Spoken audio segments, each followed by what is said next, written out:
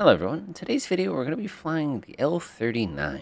And our emphasis on this is basically when in basic operations, we're going to do a little stuff where we do some takeoff, taxi, and landing as well.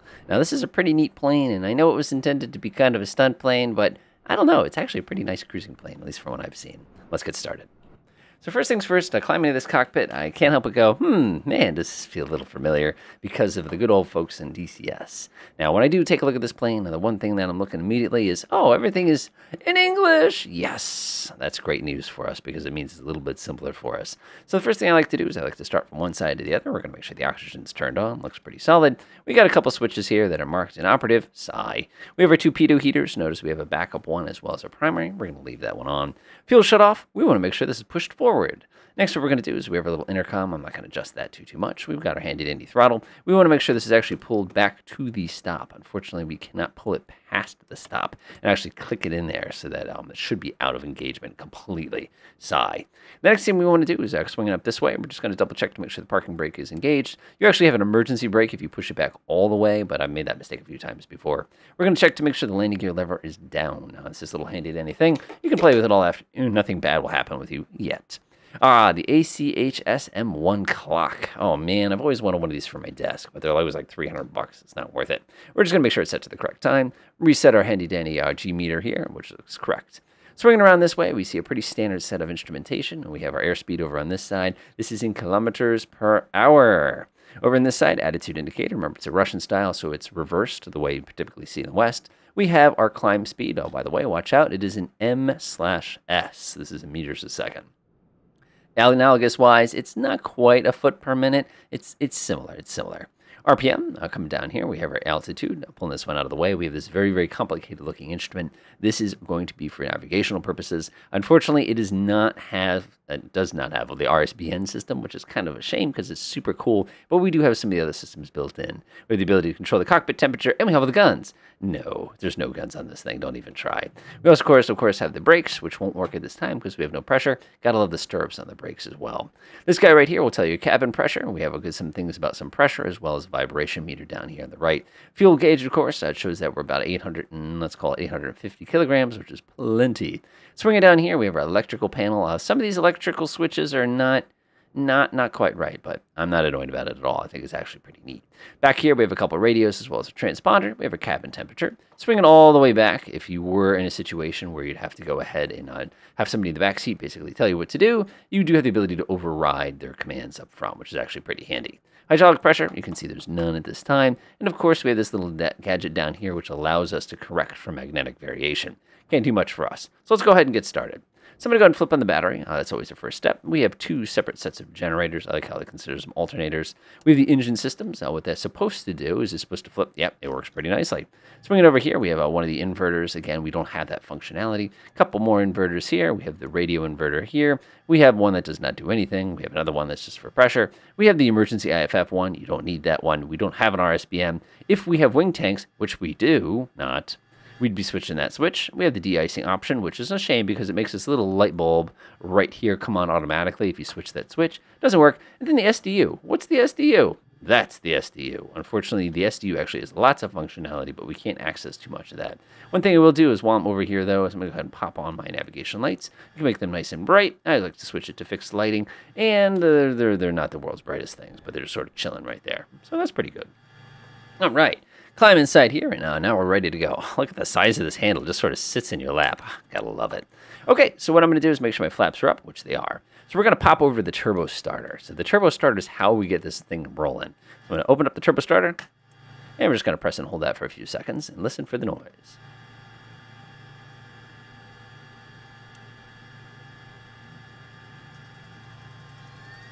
There it is.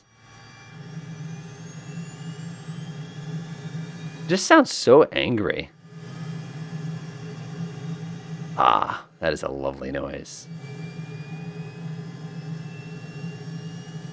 You're just listening to that just warm up. It's awesome. And we're up to RPM. Nice. Engine minimum oil pressure. Turbine started. The light is on. We're ready to start. Starting this thing is a vacation. We flip up the switch. Press and hold. Now, unlike a bunch of American aircraft, when we're ready to go, you can just boop, pop the throttle over the stop and just wait a few moments. So what's going to happen now is the turbo starter is going to kind of do its thing here. You're going to watch the primary turbine, which is the fast turbine, the small turbine spin up. Then you're going to see the big old turbine start to catch up moments later. So we're not going to see any fuel temperature or any temperature spikes, I should say, until the fuel catches. Right there, we come over 20%. It automatically introduces fuel to the engine and starts to speed up. And we are on our way once again. In a moment, we should get hydraulic pressure. Ta-da! Haha, it's like I've flown this thing before. Take a look down here. You can see that this would be a brake hydraulic pressure. Keep in mind we have our parking brake on, so this won't show anything yet. Engine's going to come rolling up, and one of the neat things is the turbine starter should shut itself off. Hear it? Haha! I love that. Great detail. By the way, if you do need internal lights, you've got a little red switch right here. I'm going to pop the flaps to the takeoff position. You go push it with your finger, and now we are ready to go. Now, if we did have a specific destination today, we could come over here and actually dial in the GPS.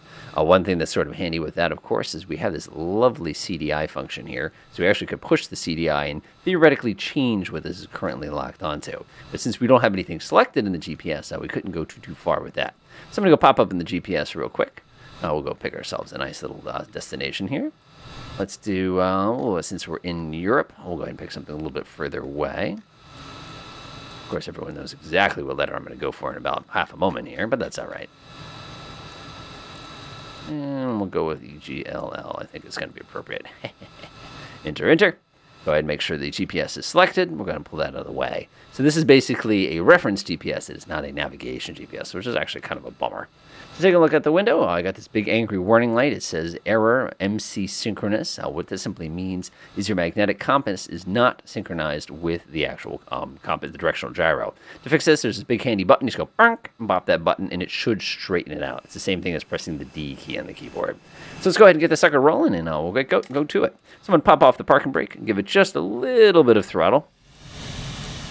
And in a true teeny tiny angry vacuum cleaner tradition, this engine takes no time to start moving. Give ourselves just a little bit of power. We'll go ahead and pull out of this zone. And we're basically going to kind of swing this way and kind of come across that way. Now, one thing I always loved about this aircraft is the fact that, it has a really good range if you put a couple wing tanks on. Things I don't love about this aircraft is if you do put a bunch of extra weight on this thing, it takes a lifetime to get anywhere because the aircraft literally gets up to like 15,000 feet and it's like, yeah, I quit, stop. But that being said, it's not too bad either.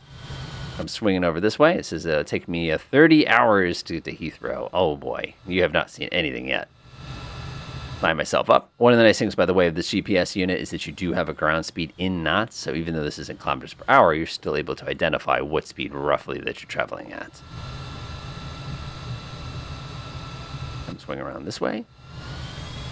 I just like how it takes no effort to get this thing going. Now, it's a real bummer we don't have some of the old systems, like the old ARC, as far as the ADF goes, because I'd really love to play with it. I do like the GPS, don't let anyone kid you, but at the same time, as some of these kind of aircraft are just meant to be flown with some of those older systems. Or even better, having an actual RSBN, man, that would be wild.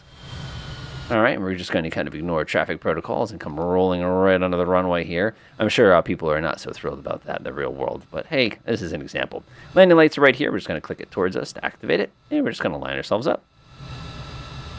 Now, remember, this thing was designed as a light attack aircraft, but more likely a two-seat jet trainer, so it is not exactly the most sprightly performing here, as we'll say. Line myself up with a big old number 24 here. We're going to go visit Prague while we're here. That looks pretty good. Looks pretty good. Go ahead and hold that brake nice and gently. That looks pretty good. One quick little system check. We're going to make sure everything's good. No angry warning lights. Good time to go ahead and reset the gyro, too, if you haven't done so in a while. So what I'm going to do is I'm going to smoothly apply about 75% power. And we're going to release the brakes and push it the rest of the way. And off we go.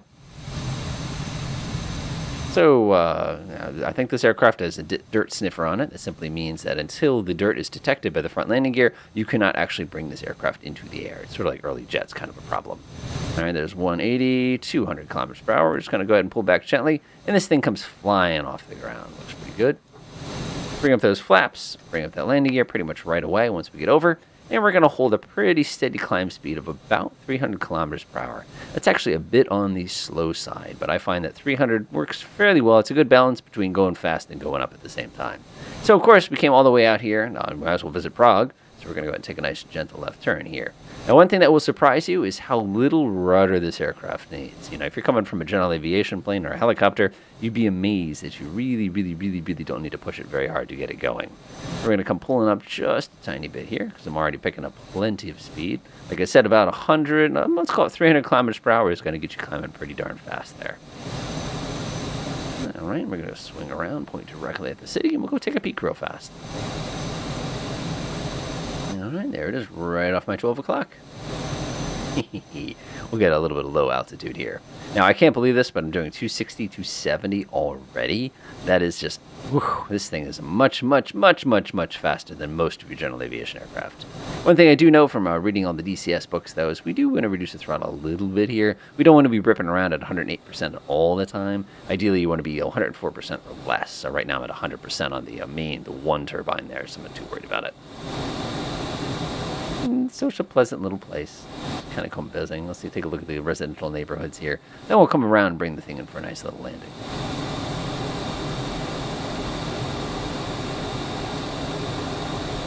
Now, normally you can go to the nearest box. That makes me so sad. I gotta just push it. There we go. That's a bummer. That's a bummer. Alright, let's do some low altitude shenanigans while we're here.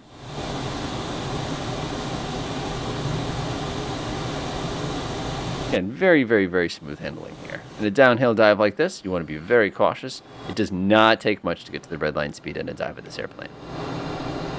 Looks pretty good there. Kind of enjoy some of the scenery. Whoa! Man, does this thing like to just surge on you. I really am expecting to see a bunch of river boats with, like, all glass windows carrying tourists about now. Very nice.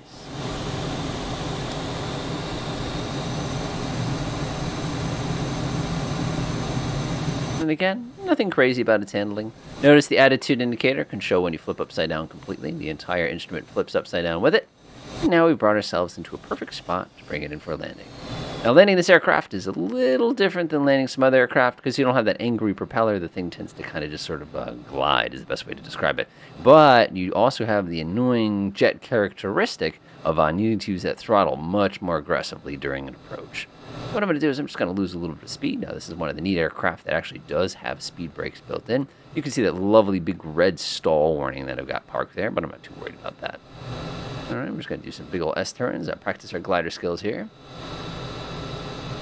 And you can see we're much too close for landing there. So I'm going to go ahead and take my turn all the way out. And we're just going to slow down nice and gently. Now, the approach speed on this aircraft is completely dependent on the weight. You know, if you're coming in at a very heavy weight, you're going to find yourself approaching at about, let's call it about 250 kilometers an hour. Sometimes as low as 200 kilometers an hour if you were that light. Keep in mind, this thing needs a lot of flaps. One thing you can do if you really want to shorten your landing distance is you can pop down the speed brakes. But I find if you pop down the speed brakes down your approach, the aircraft just kind of slows down to nothing. I think the speed brakes are just a little bit too effective. Alright, come spin around, clean up our landing here. Yeah, looks pretty decent. Alright, let's get all nice and dirty. Landing gear down, less than 300. Slow down, we're going to drop down the first notch of flaps. Drop down the second notch of flaps. The flaps are coming down. I'm not going to touch my speed brakes yet. Now, this aircraft, as you start to get nice and slow with it, you're going to start feeling the controls get very weak on you. So the trick here is you want to be doing, like I said, right around 200. Like I said, we're pretty light. There we go. And I get a little bit more thrust. Nice. Perfect. And we're basically just going to glide this thing all the way down to the ground. And now we have ourselves everybody's favorite crosswind. If you feel yourself starting to get high, just pull the throttle back just a tiny bit. And it should help you get down. Now, this aircraft really lets you glide it in. So we're going to go ahead and come over the runway. I'm going to go ahead and pull the throttle back now. We're going to lift the nose up. Enter into that lovely ground effect. Hold that nose up. And we're down. Go ahead and pop down the speed brakes. Hold the nose up, because we're trying to lead off a little bit of speed here before we let the nose come down. Once you get under about 150 kilometers an hour, let the nose come down gently. Go ahead and apply some braking. And we have successfully gotten ourselves back down onto the ground. So again, about 200, 225, 230, right in that distance. Kilometers per hour works out pretty well for this aircraft. For climb speed, you're going to be looking for about 250 kilometers an hour, up to about 300 seems to be kind of the sweet spot.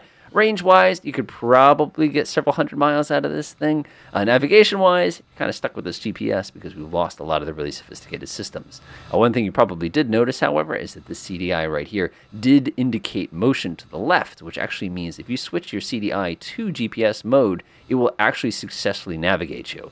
Now, if you're using a VOR, I have to give you a warning. Make sure CDI is set onto VLOC, and then you can actually set the VOR frequency by pressing this button and then dialing in the VOR frequency here, setting the radial you'd like to follow right here, and then you'd be on your way. But other than that, enjoy.